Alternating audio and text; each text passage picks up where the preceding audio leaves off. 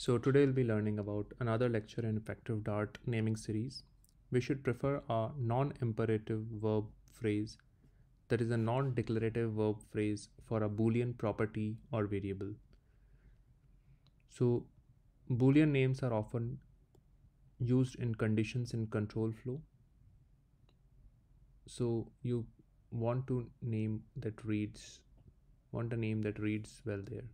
For example, if window.closable, if window.can clause. So this is adjective and this is a verb. So good names tend to start with one of a few kind of verbs, a form of to be. For example, is enabled, was shown, will fire. So these are all by far the most common boolean variable namings.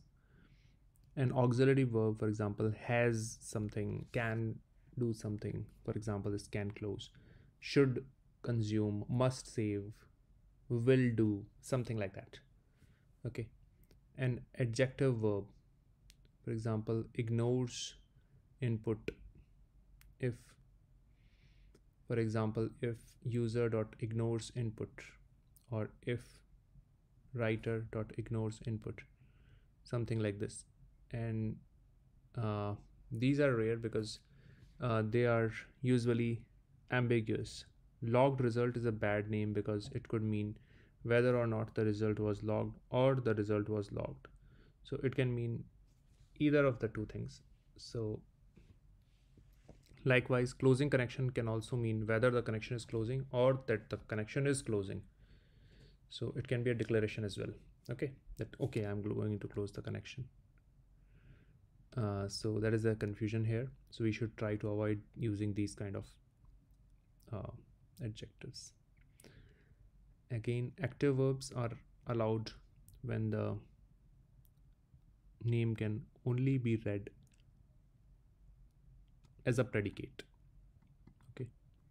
So what separates all these verb phrases from method names is that they are not imperative. So they are not declaring anything. For example,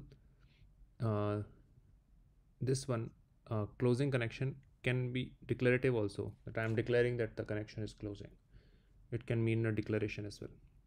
But if I am writing has elements, it is not a declarative one. It says that it has elements or not. Okay, can close, so it can close. That's all. What separates all these verb phrases from method names is that they are not imperative. A boolean name should never sound like a command to tell the object to do something, again command or a declaration, because accessing a property doesn't change the object. If the property does modify the object in a meaningful way, it should be a method. So let's read some good and bad examples here. So is empty rather than empty, because is empty means is empty or not, but empty can mean that I am declaring that it is empty, or maybe I am asking whether it is empty or not. Similarly with elements, so I am just declaring that it is with elements, or I can mean it is with elements or not with elements similarly. And has elements is preferable here because it means has elements or not. So something like that. Some other examples are also given here similar to that. Hopefully you understood the video. Please do like, share and subscribe. Thank you friends.